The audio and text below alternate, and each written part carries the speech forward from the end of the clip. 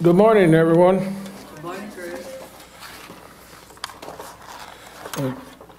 Lord, we just thank you today. We thank you for your Holy Spirit. We thank you for bringing us here today and keeping us alive. And Lord, we thank you that your Spirit will open your word to us today and help us to walk and to grow in it, to know you better. Lord, we do pray for the situation and things in the world today, and there are very things that we don't understand and things that are critical. And Lord, we just ask for your wisdom in helping us to embrace and to get a hold of these things. And we do pray today that you would really allow us to see you in a different perspective than what we've had. And it will grow continually each day by what you do in us. In Jesus' name, amen. We're going to share today about faith, but what belief and trust is, and talk about it from a biblical standpoint as well as from a personal standpoint of what belief and trust is to you as an individual. The Bible is very clear in that there is the existence of what the Bible calls faith. And it's something, it is a key ingredient in knowing God and being able to embrace who he is and what he has for you as an individual and as a creation being in this world. It's actually impossible if you don't allow faith to play a part to really know God. Now, you can know about him, but you can't really know him without faith. It also shares in the Word of God that faith is actually something God has equipped us human beings to have. And we are specifically going to talk about that faith that he gives us that allows us to really embrace him.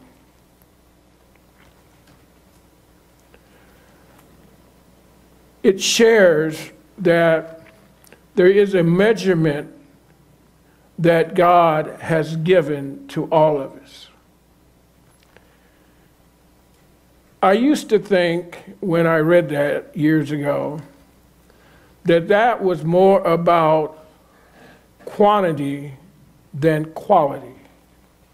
I believe it's a mixture of both, and it's definitely a difference. One thing that is really unique about belief or faith, that I have to have faith in order to really have a true relationship in who I say I believe in. And it takes a little bit more than me just knowing that as an actual fact that God exists. We know that Satan and his kingdom of darkness know for a fact that God exists, and it took him a while to accept that Jesus, the Son, actually came here on earth in a body. Because even when he went to Jesus, it's as though he was still wrestling with, could this really be God in the flesh? And he challenges Jesus to try to prove that reality. But we also understand that when Jesus was talking about faith, he mentioned that a little of faith in a particular group of people that he was talking to, he kind of chastised them a little bit and said, "Oh, you of little faith." But then there's another part in that same time that Jesus taught. He used the same term and says that a little of faith, a mustard seed of faith, very small, can move mountains. That used to really kind of freak me out a little bit. Because in 1 minute, we're looking at it that I don't have enough of it. Yet Jesus says, just a little of it. That's where I begin to embrace that it has to be about not only, so I won't say only, but it also has to include a measurement of quality versus quantity. Okay?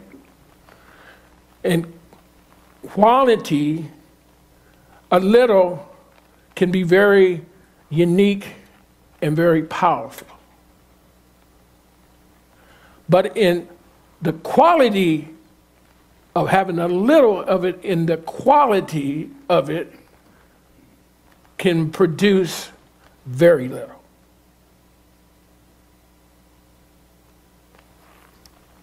There was a person that came to Jesus and says to him, "Can you heal my son?" Actually, it was a group already trying to do that. Jesus shows up. And the man says, Jesus asked him, "Do you believe?" And he said, "Will you help me? Not with my belief, but will you help me with my unbelief?" So already he's qualifying that there's a part of his belief needs some help in order to agree with what Jesus asked him in, do you have faith? So we see that God is really not threatened or challenged by the little of quantity of it. So it doesn't take a lot, but he wants you to have a depth in the little that you may use. Now we can say that means maturity. So when we first start out as Christians and just come to a small amount of being able to say, I believe that God exists. And the more that I read or hear, because the Bible is clear that you need to read and hear in order to advance in your level of faith. But as I keep allowing my faith to mature, it will help me embrace the greater picture that faith can produce. I also understand, too, that just because I have faith doesn't necessarily mean that I can trust what I say I have faith for or in. So there's a level of trust that you also have to bring to that table as you embrace this faith. That I'm also going to have to trust because I'm dealing with something that I don't really have the evidence of what I'm having faith for at the time I need faith. So it's not that I really got the evidence of it. So I'm kind of wanting to believe for it before I actually possess it or see it. It is very critical that I add trust to my faith. And it's kind of like a picture frame that if I don't put something in that frame, it doesn't mean that the frame doesn't exist and it doesn't have some level of value. But once I really put something in it, it does increase in the value because I'm using it and it gives me a joy or whatever I got in that frame. So these two are meant to work and come together.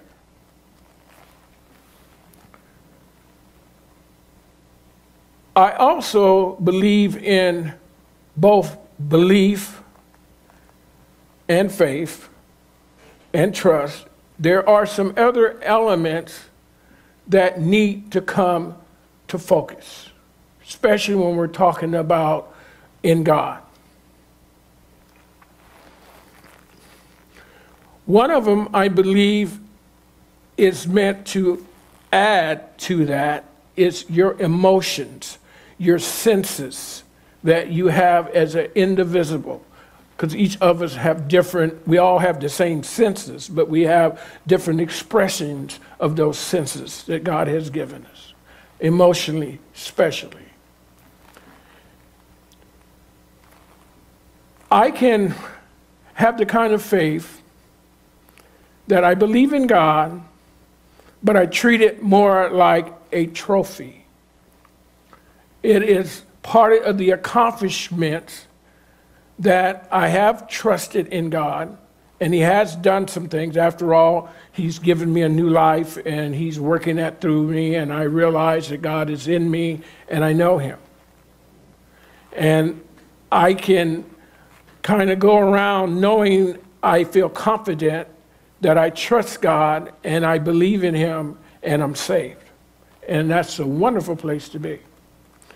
But then when I have to really come to a part of my life in a day that where that isn't quite enough. Now I have to start there, but I have a situation that I'm facing where now it is activating my emotions, especially if it's a loved one that's having a problem, and I want to engage in faith and asking God to minister to this situation. I now have to bring my emotional part of me into this. I have to not just look like it's a trophy that I have, but now I actually got to activate it and begin to move in that realm. And one of the wonderful things about believing and having faith is this actually can create an atmosphere.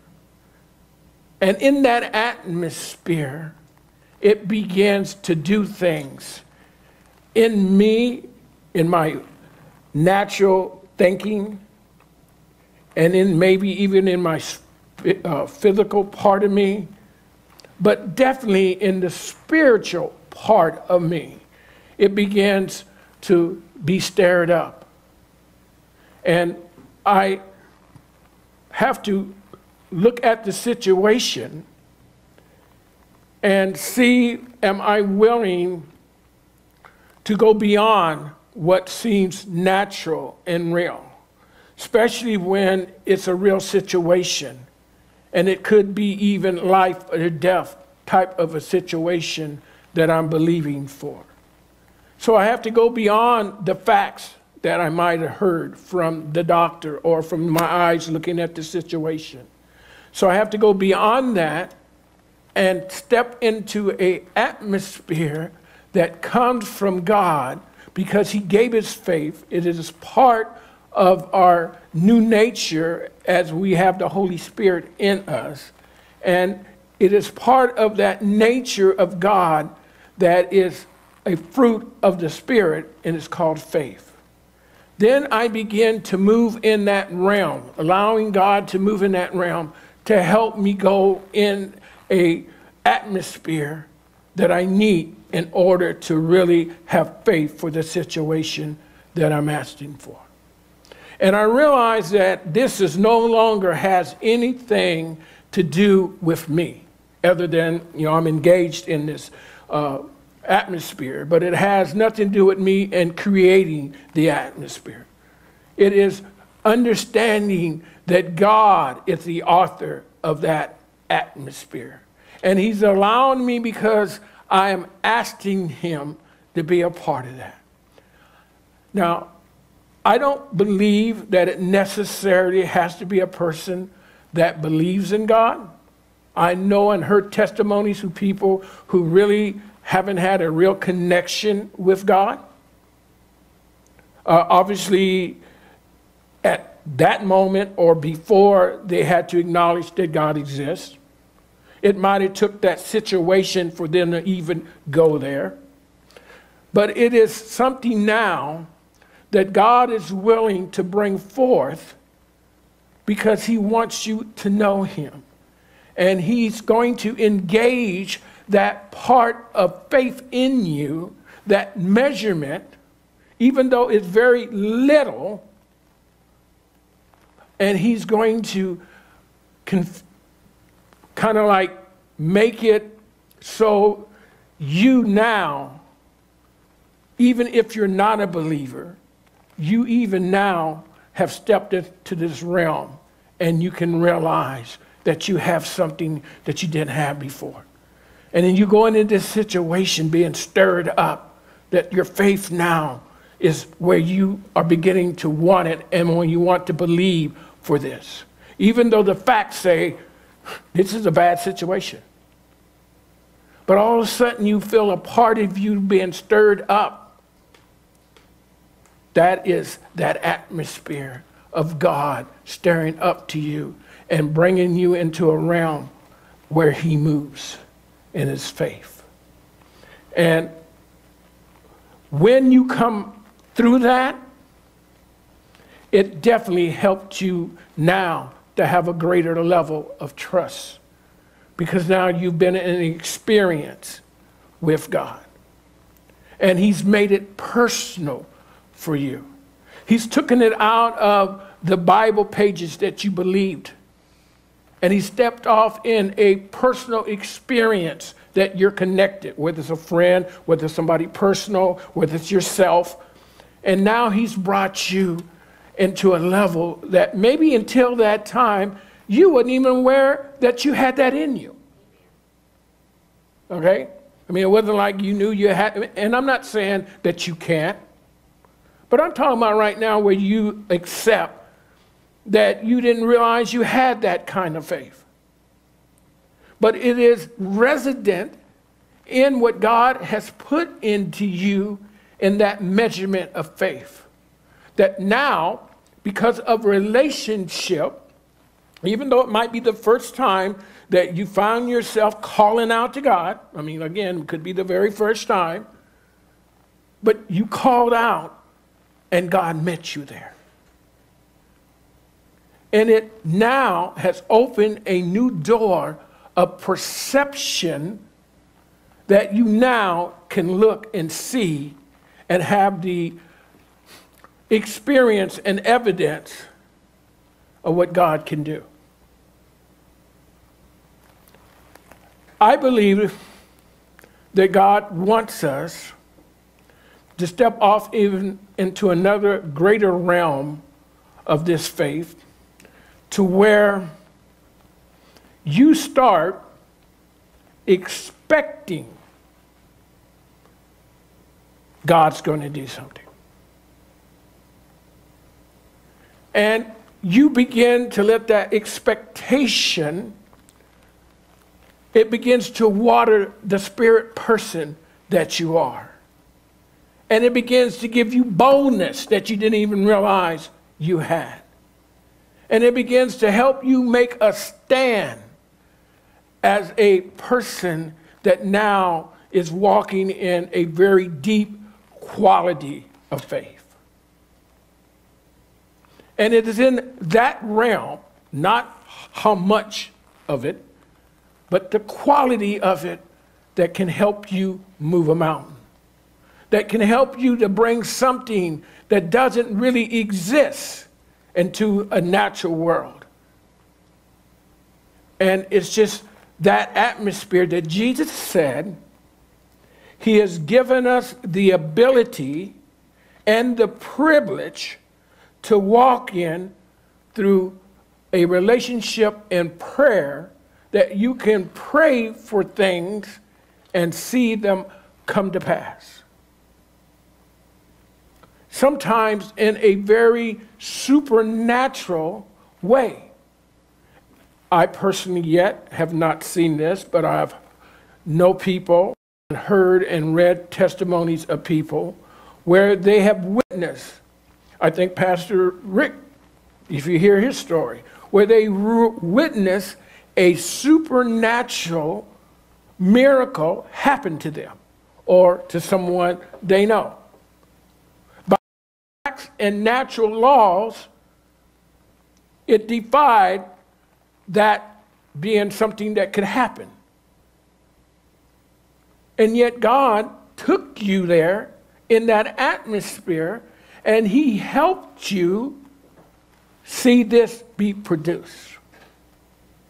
Now, it is something that is now added to your trust factor because you have now experienced, you know someone that had experienced some things and you've heard their testimony, and it's helped you now walk in a greater level of trust that comes from experiencing this atmosphere that God has given us that he calls faith.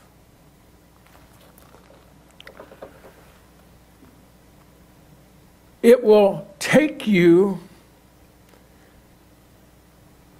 if your faith begins to move in this atmosphere, and it will make you take some bold steps that you probably don't want to take, but you realize God is in this.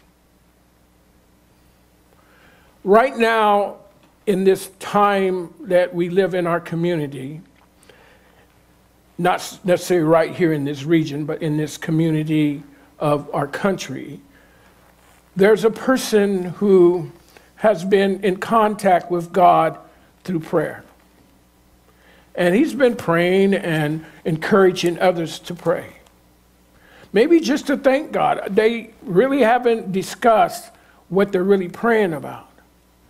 But he stepped off into this level of this atmosphere, and he's praying and believing God. And it's motivated other people to step in it with him. To only realize that there are laws in the land that say you can't do that, where you're doing it, and when you're doing it. Yet there's something still motivates you to, not necessarily that you want to challenge the law, but you can't help but be motivated to not to back up. Because that you now have with this living God, and especially his son Jesus, and especially the teacher, the Holy Spirit, is now bringing you into that you have made a decision that you're not backing up. And it's not that you want to go through all these changes. It's not that you're trying to prove a point. But it's the fact that you're being motivated because you're caught up in this atmosphere of God, and you know it's real, and you know God is meeting you there. And you can't help but be stirred up by the expectation of what God can do. I believe we're coming into a time where God is going to increase our faith level. I think he wants us to start hungering for him. I think he wants us to begin to understand that when Jesus came here, he opened some doors of faith that allows us to change our environment. And he's stirring us up today to where you even catch yourself and you're starting to even amaze yourself that you are willing to go there in faith and reach out there. And you're starting to realize what the man asked Jesus to do and helping his unbelief, God is doing that to you. And he's helping you. I mean, you've always believed in God. You were taught that as a child, so you never really wrestled with that. Yet now you're realizing that you're in a different way. And you're wondering, how did I get there? Not that you don't want to be there, but you're wondering, how did I get there all of a sudden? And it's so real. It's like it's really tangible. And it's got you dancing, and it's got you jumping around. And somebody said you're changed. And you look at them, and it's like, yeah. And it's just faith. It's just now staring up in you. The expectation is like popcorn. The seeds start making noise. And even though it's in the bag, it just keeps bouncing and wanting to come out. And it's like God is starting to do that with his people. He's starting to want to bring us into this realm because there is a world right now that is being attacked by the demonic kingdom. And he's trying to purposely stop the people of God. He does not want us to walk in that realm because he knows his kingdom. He knows he's subject to that realm. Because if he's all that, why didn't he do away with Jesus when he had him out there in the desert? When he had Jesus being 40 days, all he could do was try to dilute the word. And now God is bringing us into a reality of a body of people around the world where the word is coming alive in our spirits. And faith is beginning to have that expectation in us. And we're beginning to feel like we can't get enough of it. And we're stirred to where you catch yourself and you say to your co-worker, excuse me, do you mind if I pray for you? You can remember when you were afraid to ask your co-worker what time of day it was. Because you were afraid. She said, don't bother me now. And you would be offended and you would be hurt. But there's something staring up in you now where it doesn't matter. It's not that you want that to happen, but it doesn't matter. And it's like you can't keep it in. And God is saying, I'm releasing that on my people to walk in the fullness of the measure of faith and what it can do. And you can take a little bit of faith, or I can take a lot of mature faith, and yet find myself in the same arena no matter whether it's mature or not. Because it's God, and he's the one that's in control here. He's the one that's stirring up this level and making us and wanting us to be pulled into it.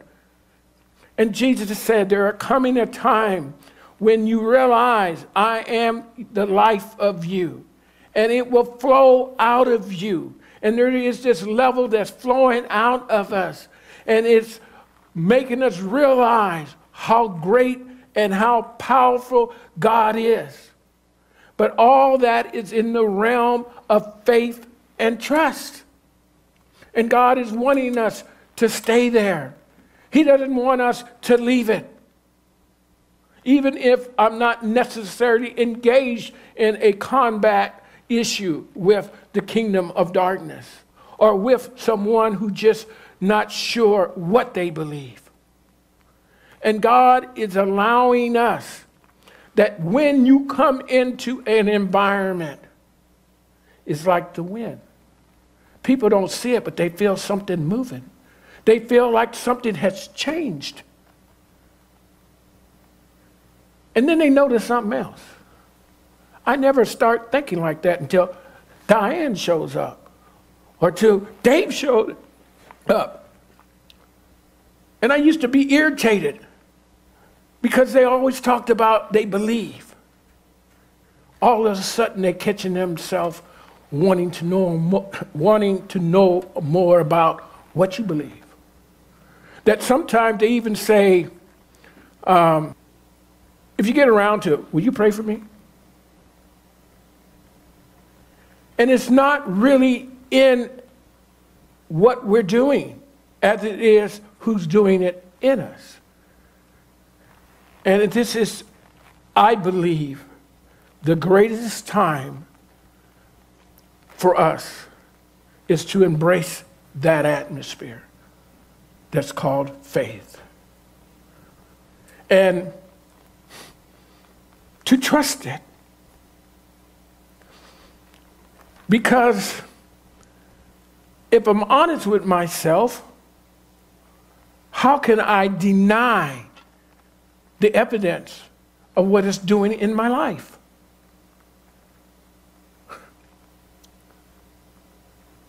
I used to wonder whether I was saved today because I'm still struggling with smoking or with whatever you're struggling with. Yet at the same time, I'm now beginning to understand that even if I'm still learning how not to do that, my faith is beginning to still be where it's helped me move into this realm. And I realized, yeah, I need to keep working on these things that does not make a good witness in my life. But I won't let that stop me from embracing this new excitement and anticipation that I'm waking up to.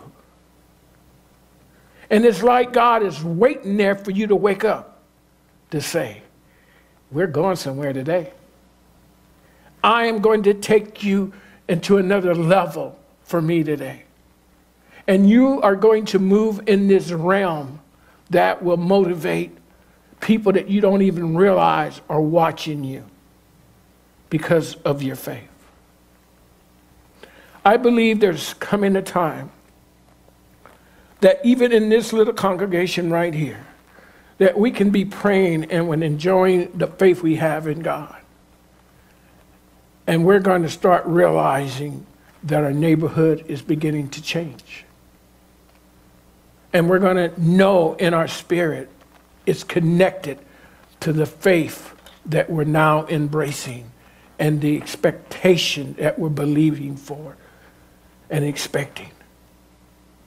And even when people come in here that we know may be hurting and dealing with things, we are still willing to go over there and hug them with the reality in my mind that as I hug them, this level of faith that's on me may get on them.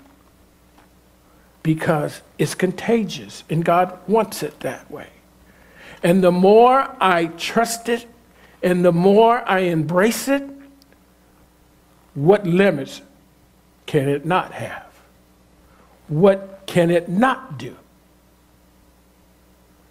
And will that not help the world, who seems like they're trying to do everything they can do to not accept God? They're willing to change their laws. They're willing to change everything they can change so they don't have to accept this God. And it's like God knows that if they stay in that level of their understanding, they're destined for a place that was not designed for them. God did not design hell for mankind.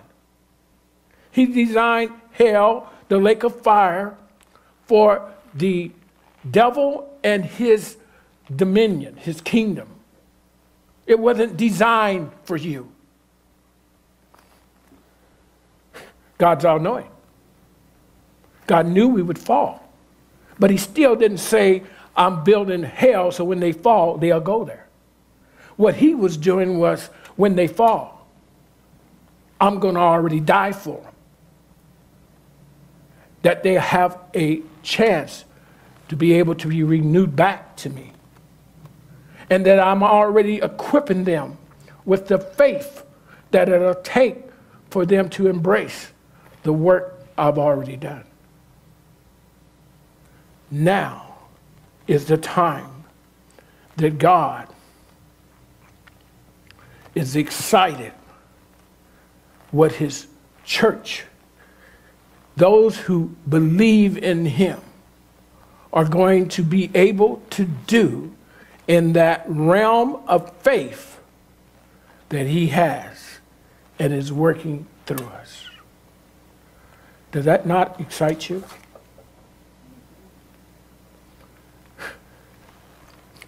Does that not make it clear that I'm not saying that you shouldn't be concerned about how strong your faith is? I think you should. But it's more important to rest in it than it is to be concerned how much you have. Because if I just rest in a little of it, it's amazing what God can do with it. Lord, I just thank you for this day. I thank you for this time. And God, I really do pray for this atmosphere to continue to grow in us. Continue to motivate us to embrace you in ways that we never imagined. But you are there, and it's your Holy Spirit that keeps opening that window, that keeps staring us so we can walk in trust and in faith, and that our belief gets stronger and stronger. And yet, with all the qualities of love that you are making us, we're willing to go out compassionately and embrace the world. Not in a way to condemn them, but in a way to encourage them, in a way that will help them embrace you and the faith you have for us. And I thank you in Jesus' name. Amen.